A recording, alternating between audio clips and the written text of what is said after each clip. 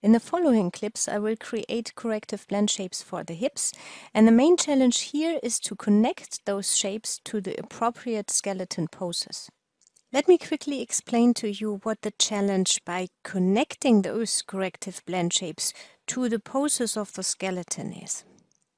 Remember what we did with the knee. We were just connecting the corrective blend shape to the rotation channel, which is driving the appropriate pose. In this case, you might think this is the rotate X channel again. The difficulty in this case is that, different to the knee, the hip joint is rotatable in all three rotation axes.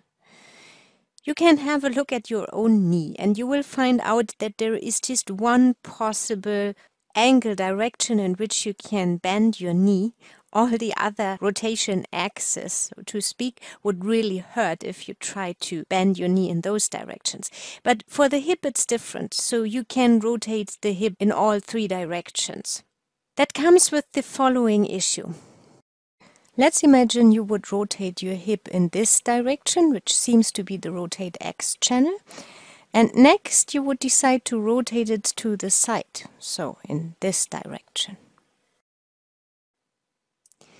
So what you can see in the values on the channel box is that the rotate X channel still has a value. If you would have connected the blend shape to the rotate X rotation channel, then this blend shape would still be active. Let me quickly demonstrate this. So I prepared a scene where I did what I was talking about before, so I did the same connection as for the knee. Now when I'm rotating the joint upwards, that first seems to be fine. The blend shape is triggered as it should be. But now when I'm rotating the leg to the side, you can see that the blend shape is still triggered and how it definitely doesn't look as good anymore. The thing is that actually in this pose, we never rotated our leg to the front, but only to the side. I will show you this from the start. I will reset this pose. And now I will recreate exactly the same pose by using completely other rotation channels. So when I'm turning the leg to the side and then twisting the leg, I'm reaching exactly the same pose as we had before. But as you can see, the rotate X channel is not triggered at all.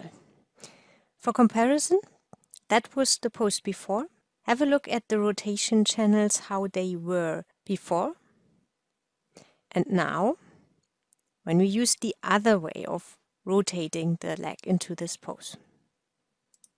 So that means that a connection to a rotation channel in case of a joint which is rotatable in all three axes is never ever reliable. Digging deeper into the rotation topic would be way too much for this beginner's class, so that could fill a whole new course.